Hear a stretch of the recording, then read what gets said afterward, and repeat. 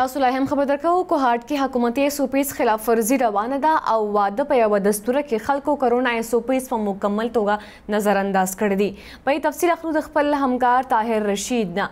جی طاهر رشید دا څه وجوه پولیس او انتظامی چرته و چې داسې قسمه محفل کې په حدود کې روانه؟ جی نور دا د کوهاټ یو ډیر ایڈوانس زده کې دی کوهاټ ډیولپمنٹ اتھارټي الته ډبل روډ باندې بیګا د واده دغه دستوره روانه و چې پکې دغه تماشې شوي دي پکې په فیسبوک د لارې دغه ټوله چې کوم دستوره وه د ټوله فیسبوک د لارې لایف چې کوم دی کوریج شوی دی او دلته به زه دا ووایم چې په دې وخت کې تاسو خبر وکړه چې ضلعي انتظامیه چېرته وه نو ضلعي انتظامیه الله هم په دې اړه تپوس کولو کوشش وکړی شو خو تر اوسه پورې ضلعي انتظامیه د دې واقعې نه د دې دستوري نه چې کوم دی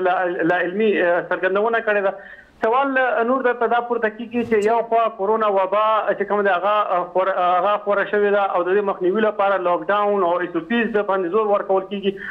او دا هم درته وایم چې په دغه وخت په شادي حال باندې په ودونو تقریباتو باندې د پیسو چوالي چې کوم دی هغه نافذه ده او دا په دې شي باندې بیا ضلعي انتظامیه دا دعوی کوي چې په SOPs باندې په کلکه باندې چې کوم دی عمل روان دی او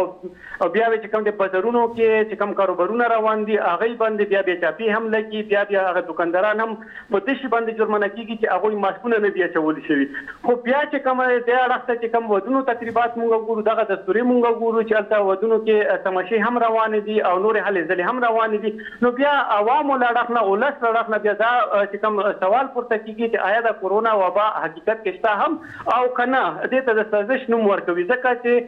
په دې اړخ ته ضلعي انتظامیه چې کومه زه ورته نااهلي وایم یا لاپرواهي به ورته ووایم چې په خپلو دفترونو کې ناست او بیا مختلف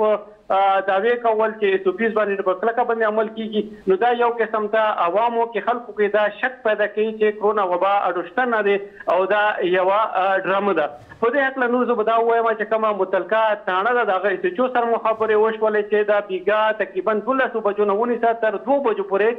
دغه چې کومه دا دستوره روانه وه او فیسبوک د لارې دا لایف چې کوم دی دا خپرېدل هغه دغه ویډیو. ډېره مننه طاهر رشید تفصیلات لپاره.